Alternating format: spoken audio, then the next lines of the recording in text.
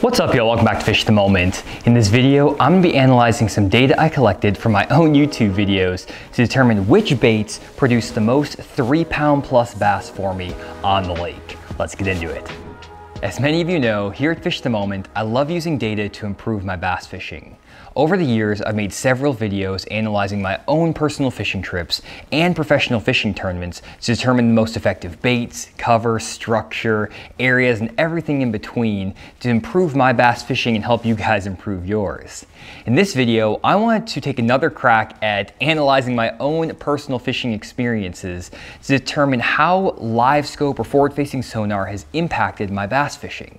I got live scope on my boat about 2 years ago, and I want to see if that's changed the effectiveness of different baits that I throw, the different water clarities I fish, and a lot of other factors. To do this, I went through all of my YouTube videos over the past 2 years and collected data on every fish catch that appeared in one of those videos. I collected data on the baits I was throwing, the style of fishing, the water clarity, and other factors as well. I'm not going to get into all of them in this video. We're really just going to focus on baits because there's so much data and so much we could talk about that I had to narrow it down to one topic for this video. But by gathering all this data, I was able to draw some really interesting results that I want to share with you today. The key metric we're going to be looking at in this video is the number of 3-pound bass that I caught on each fishing trip. To calculate this, I basically watched every YouTube video and then counted up the number of 3+ pound bass I caught on each bait in each video. I recorded them on their own separate line of data, and then I also marked whether I was fishing offshore or shallow in that specific situation. The reason that I'm only looking at fish catches of bass that are 3 pounds or larger is because on my channel I do my Catch 15 challenges, where I have to try to catch 5 bass for 15 pounds. To complete those challenges, on average, I need to catch 5 3-pound bass. So I want to determine the best lures for targeting those 3-pound or bigger bass. One thing about the analysis here, again, is that it's only looking at 2 years of data. So there are going to be baits that don't show up in the data that I have caught 3-pound bass on in the past. And also, some of these baits are catching bigger fish. They're catching 5, 6, and 7 pounders. So that's not being accounted for in this analysis. In addition, I've caught more fish outside of videos that are over 3 pounds that I just didn't make videos about and post on the channel. But those are not going to be included in these results. So there are a few gaps in here. There's some baits that I think I probably should still be throwing that aren't reflected in the results here, but I do feel like I have a pretty good sample size that is representative overall of how I've been fishing over the past 2 years and the baits I've been using. Without further ado, let's get into the results. I put together a series of charts that illustrates the data I collected.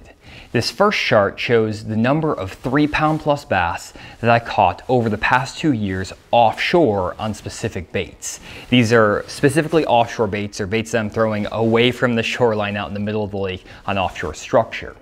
This data shows that I caught 31 bass in a football jig that are 3 pounds or larger over the past 2 years in videos.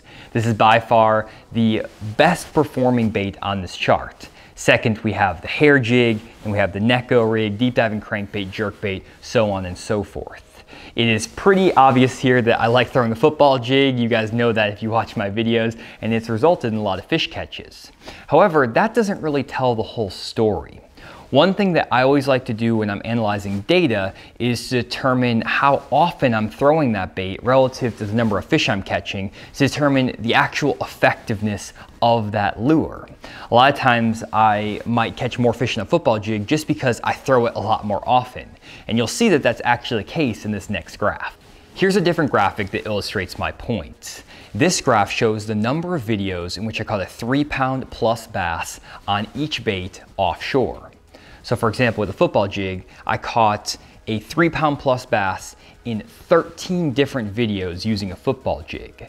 This means that I threw the football jig a lot in my videos, and it appeared in 13 of those videos, which is again higher than all of the other baits on this chart. Therefore, in the past chart, even though I caught more fish or more 3-pounders on that jig, 31, it's probably a result of me throwing it in more videos and therefore potentially skewing the results.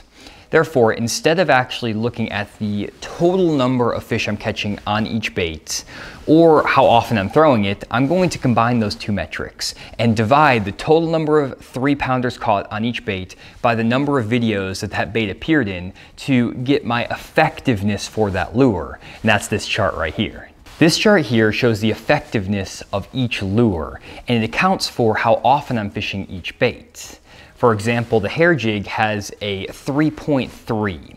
This means that on average, I'm catching 3.3 bass. So they're 3 pounds or larger per fishing trip. There's a lot of threes in that number, so we'll pick a different one here. Let's take the jerkbait. So with the jerkbait, on average, when I'm fishing offshore, I'm catching about 2.5 bass. So they're 3 pounds or larger per fishing trip.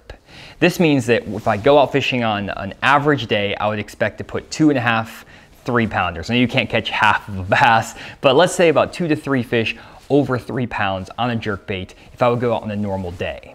This is really useful when I'm doing my Catch 15 challenge videos because I can at least have a general idea of how many 3-pounders I can expect to catch on average if I use each bait.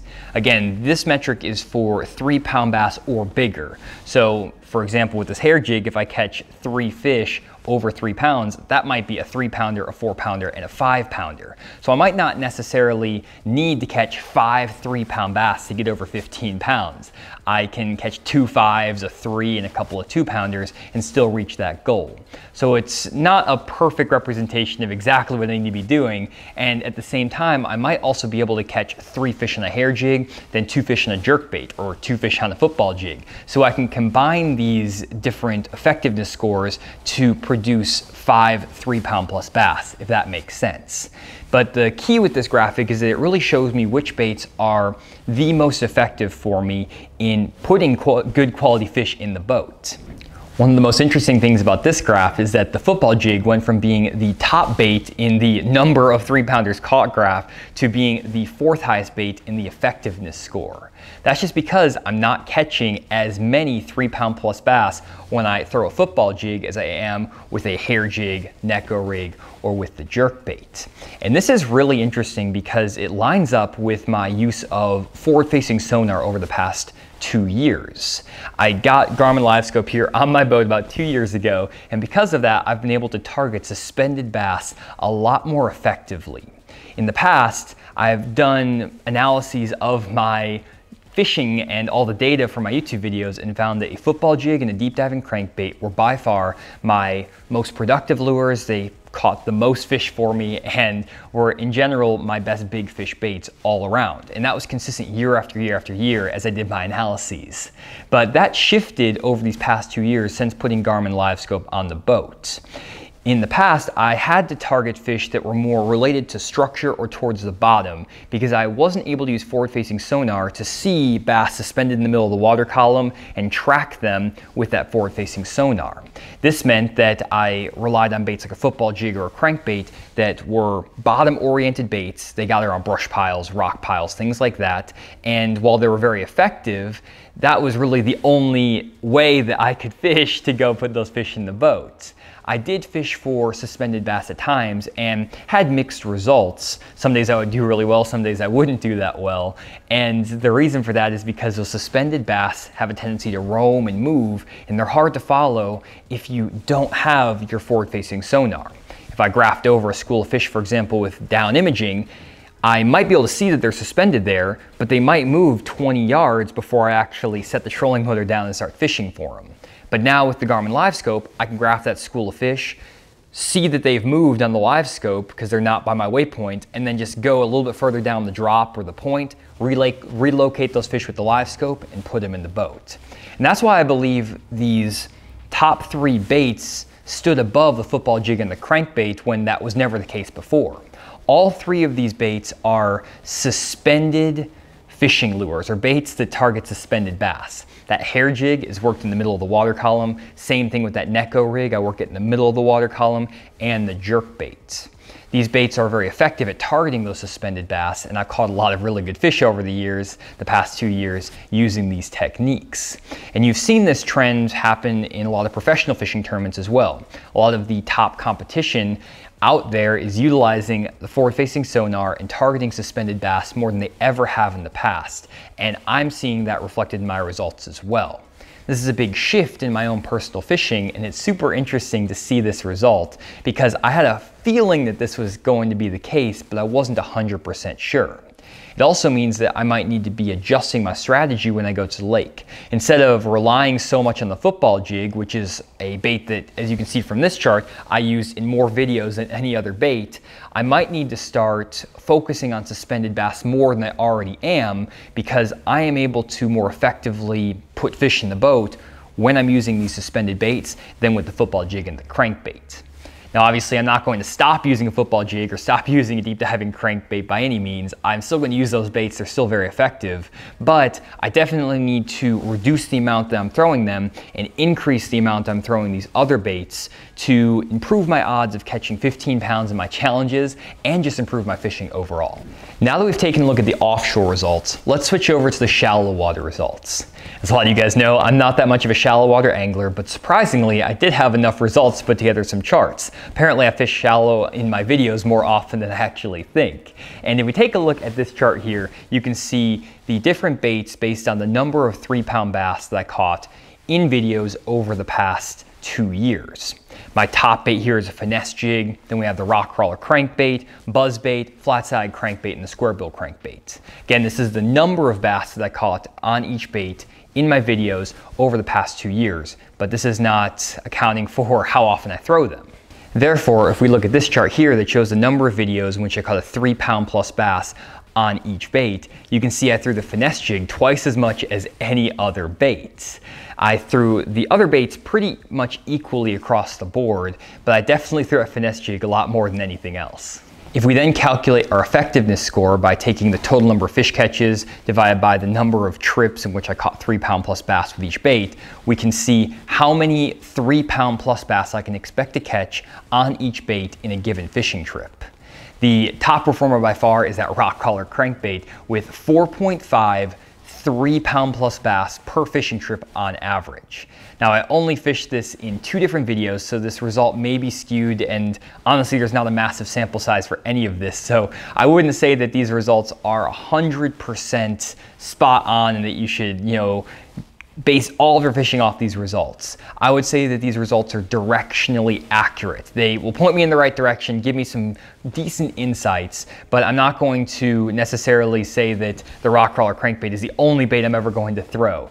But I can use this data to come up with some high-level takeaways, and that's what I'm going to do here with this analysis. I'm not going to treat these results as gold, and hopefully that makes sense. And if we take a look at these results, you can see that the only baits that produce a number or effectiveness score over 2 are the rock crawler crankbait, the Squarebill crankbait, the buzzbait, and the flat side crankbait. The one thing that all these baits have in common is that they're reaction baits. 3 of the baits are actually crankbaits, and then 1 of them is the buzzbait. And it seems like for me, when I go up shallow, I have the most success when I pick up a moving bait and I cover water down the shoreline. I know this about myself just from my own personal fishing. I'm not much of a flipper, fishing slow up in shallow water. If I am going to fish up shallow, I like to be covering water, fishing as much water as possible, making 1,000 casts a day. It's all about efficiency for me when I'm fishing, and I feel like when you cover water like that, you can be more efficient. When I'm offshore, I use my electronics to be efficient, but when I'm up shallow, it's all about the number of casts you can make. Therefore, these results make a lot of sense to me, and honestly, they show me that if I'm going to be fishing up shallow, I need to only go up shallow when I can fish a reaction bait, a crankbait or a buzzbait, and I honestly don't need to be going up shallow all that often if I need to be fishing really slowly, pitching a jig, stuff like that, because that just doesn't work that well for me. That's not to say that you can't catch fish flipping and that it's a bad technique. On the contrary, there's a lot of great flippers and the great shallow water anglers that fish slower. It's just not my style. And if I was going to go to the lake, I'm probably better served when you have a day that's not great for shallow water reaction baits to just move offshore. if you take a look at the conditions that are best for crankbaits and buzzbaits, it's usually your cloudy days, windy days, or days when you have pre-front conditions. And then the best days for fishing offshore for suspended bass with your hair jigs, Neko rigs, and jerkbaits are on days when you have bluebird skies, no wind, bright sun, post-front conditions.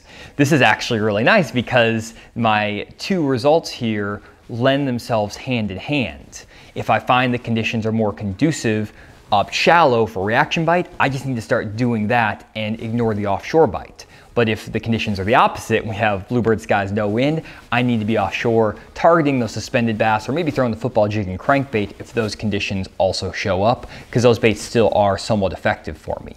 This is really, really useful when I go to my Catch 15 challenges, because it now kind of allows me to limit what my options are in those challenges. One thing about bass fishing that's really frustrating at times is that you have a million things that you can do. I could go skip boat docks, flip a jig, throw a crankbait, go offshore and crank, go offshore and throw a swim bait or live scope. There's so many things to do, and when you have all those options, you kind of get information overload. Therefore, it's important to narrow down to what your strengths are and determine what you should be doing that makes you the most effective. Another thing it's allowed me to do is simplify all of my tackle, and after this analysis I've actually gone through and redone almost all of my fishing rods here to limit my bait selection to these key baits that allow me to be the most effective. Now I wanted to run through what I did here just to give you an idea of how I've changed my tackle after this analysis. The first thing I'm going to show you are my offshore baits. Again, these are the baits I'm going to use when I have those post-front conditions, bluebird skies, no wind. The first thing I did was tie on two different hair jigs. One of these is an Arkansas Custom Tackle Company 3/8 ounce hair jig. It's just made by a local shop in my area. And the other one is a 1/2 ounce Cumberland Pro white hair jig. And both of these are on a Denali 7'2" medium heavy action worm and jig rod with 12-pound Sunline FC Sniper fluorocarbon and an Abu Garcia Black Max reel. Exact same setup on both of these, 631 Gurashiro reel. And I basically wanted to have two different hair jigs tied on that have a little bit different coloring and a little bit different weight, because it was definitely my most effective bait based on the results. And I need to be throwing them more often. And honestly, I haven't really experimented with different size baits. Normally I just go with this 1/2 ounce and call it a day. So it should be interesting to see how throwing a little bit different bait might improve my fishing results. Next up, we have the second most effective bait offshore, which is the Neko rig. Just like the hair jig, I decided to try two different Neko rigs on pretty much identical setups. This is a Yamamoto cut tail worm, my favorite Neko rig worm. It's a 6.5-inch worm, and I put a 3/32 ounce nail weight in this Neko rig worm with a weedless wacky rig hook, and I put an 1/8 ounce nail weight in this Neko rig with, again, a weedless wacky rig hook. And I have just two different color worms, a black and a green pumpkin. Both of these are paired on a Denali 7'4" medium heavy multi-purpose spinning rod. Exact same setup, so I can make sure that I feel comfortable with both. And they both have 20-pound Sunline braided line with an 8-pound FC Sniper fluorocarbon leader. So I have both those with a little bit different weight, a little bit different color, but kind of the same setup, so I can try that Neko rig in different situations. These rods are just gonna be on the deck of my boat at all times going forward here, because they are by far the two most effective baits for me. The third style of bait that I'm always gonna have on the deck of the boat going forward is a jerkbait. And in this case, I have two separate jerkbaits as well. The first is a Megabass Vision 110 jerkbait, just a standard Vision 110. And I'm pairing that on a 6'8" medium heavy action moderate Denali jerkbait rod. This is from the Ozark series of rods. And I like that 6'8" rod with that little bit shallower diving jerkbait. I just have it on an Abu Garcia Max Z or Max X reel. It's one of the new Black Max style reels, like 50 bucks. And I'm pairing that on some 10-pound FC Sniper fluorocarbon from Sunline. And then for the other jerkbait, I'm actually going with a deeper diving jerkbait to give me an option with the shallower and the deeper option.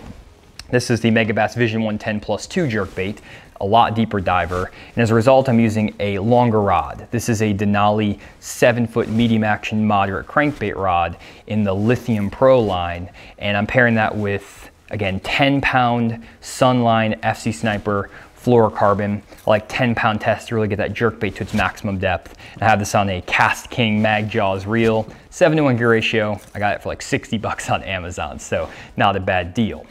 This has given me a lot of different flexibility and options for those suspended bass offshore. And I basically have 2 different options with each bait depending on depth of water I'm fishing, the water clarity, and other factors. This allows me to fish the moment a lot better and fish the conditions based on what I face without having to change up all of my equipment. Now obviously if you don't have as many rods as I do, you can just go with one of these options and then obviously change your lures on the water. And a lot of these setups are relatively the same, so you can get away with just one rod, change out the baits. I like to have a lot of rods and then cheap reels. That's kind of my MO.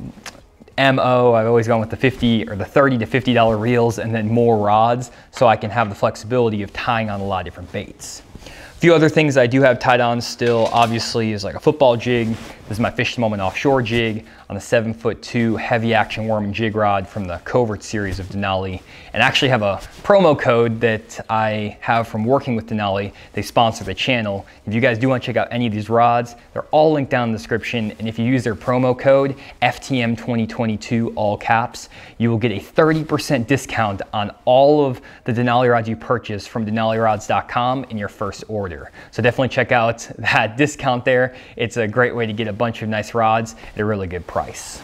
And that's it for my offshore rods. Next up, we have my shallow water rods. And honestly, I only have 3 rigged up because I don't fish up shallow as often as I do offshore, so I don't want to load up my deck with a bunch of shallow water baits. But I do want to have a few on just in case the scenario calls for it. The first bait I have on is that Spro Rock Crawler 55. It is a great bait in my area of the country in the Ozarks. And one thing to call out is that the baits that I'm throwing here, guys, are specific to my region of the country and the lakes that I fish. If you do this analysis for yourself, you might find that the baits that are the most effective for you are completely different because of the types of lakes you're fishing, the style of fishing you do, stuff like that. So I'm just showing you what I have tied on because it's what works for me. But again, this might not be perfect for your region of the country, so you may want to do this analysis for yourself as well. I just have that on a 7'2" medium heavy action, moderate covert light crankbait rod, Abu Garcia Black Max reel, 12-pound FC Sniper fluorocarbon. So I got that rock crawler tied on. I also have a little Squarebill crankbait, which is another one of those really effective baits for me. This is the Megabass S crank. It's the 1.2 size, so the smallest size in that. I really love this crankbait for shallow water. You can crank it through literally anything, logs, brush piles, big trees, anything like that. So I really like this Squarebill, and it also doesn't break the lip on it. I have a lot of Squarebills over the years that I've broken lips on, and this one doesn't, so that's also very handy. It saves me some time retying. And I just throw that on a Covert light 610 medium moderate action crankbait rod from Denali with a 7-to-1 gear ratio max Z reel. Gear ratio doesn't really matter that much to me, it's just their $50 reel. And again, some 14-pound Sunline FC Sniper fluorocarbon. So a little bit heavier line than the Squarebill, 14-pound test, but pretty much the same deal. And then finally, I have my Buzzbait rod. I love throwing the Buzzbait, one of my favorite ways to catch fish. And this is just a War Eagle Buzz Toad Buzzbait, 3/8 ounce, all black, with a Zoom horny toad on the back. And actually that Buzzbait comes with like a horny toad keeper or a Buzzbait trailer keeper on it, so that's why I like this one. I'll link it down in the description if you want to check it out. Throwing that on a 7'4" heavy action multi-purpose Denali AttaX series rod. This rod has a little bit of bend to it, which is good because I'm throwing this on some 50-pound Sunline braided line. I always throw my Buzzbaits on braided line just because a lot of times I'm making long casts and I want to be able to ensure I get a good hookup on those fish. And it also helps sometimes skipping that Buzzbait around as well. So just throwing 50-pound braid, Sunline braid with another Black Max $50 reel. And those are kind of my key setups, guys. I do have other baits that I talked about that are probably going to be effective. I got one right here. It's a flat side crankbait. We're kind of out of the season for it, but if we were fishing in colder temperatures in the middle of the winter, I probably would switch out the Squarebill crankbait for that flat side crankbait. Just cut this one off, put this one on.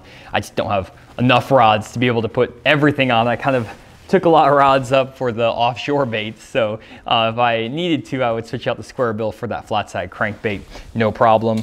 And I also have a few other rods that I have rigged up still with some other confidence baits. I'm not gonna give up on all the baits that I like to throw. It's kind of going overboard if I trust these results perfectly. So a few other rods that I do have rigged up is I have a couple deep diving crankbaits still rigged up, a 6XD, and then a Deep X 300 by Megabass. I always love deep cranking still, so if the situation calls for it, I'll have a couple crankbait rods ready to go. I also have a few other baits tied on. One of them is a Denali rig, which is something I want to experiment with more offshore. Michael Neal's been killing them all over the country on this little Denali rig. It's just a little Jenko tremor shad, 3.5 inch on a little ball head, 1/4 ounce. And I just have this on a Denali 7'2" medium heavy action spinning rod. And basically this is another suspended fish bait that goes well with like the hair jigs, the Jerkbaits, Neko rigs that I don't have a lot of data on, but I want to experiment with. So I have that rigged up. And I also always like to have some type of flipping bait or some type of slow moving bait that isn't a football jig. So we're kind of getting into the spawn here. So I do have my flipping tube on. And you know, guys, even though I don't maybe catch as many fish on the flipping tube, if I see a juicy laydown or a juicy patch of grass, it's always good to have something to flip in there. I can pick up the rod, make 5-6 casts with it, and even if I catch 1 3-pounder off of it, it's worth it. I'm not gonna make this my key bait that I'm gonna throw all the time, but it's always good to have a few extra baits, just if you see the perfect opportunity, it sets up great to throw it. And then as the year gets on, I'll probably just take the tube off and just put on a little Zoom Old Monster 10-inch worm on that same setup, just a 1/4 ounce Denali tungsten weight and a 5/0 extra wide gap Gamakatsu hook. So those are all of my setups I have going into the boat. This is all my rods. So they're going in the boat, some of them are going on the deck, and we're gonna be rolling with that for the foreseeable future. And that's how I use data, guys, to improve my bass fishing. I look at all the results, I try to determine effectiveness, I try to take insights from the data based on how I should be fishing, and then apply that to my upcoming challenges. Hopefully you learned something about how you can use data to improve your bass fishing. If you guys do want any more information about my past studies that I've done or past analyses, I'll leave them down in the description below. And if you guys like content like this, make sure to subscribe to the Fish the Moment YouTube channel so you can see more of my bass nerd information. And honestly, if you guys are still here after I talked about all that data, all my baits, everything like that, you guys are a true fishing nerd just like me. So leave it a comment down below if you've made it this far. I'd love to know how many people made it to the end. So thanks again for checking out this video, guys. We'll see y'all in the next one.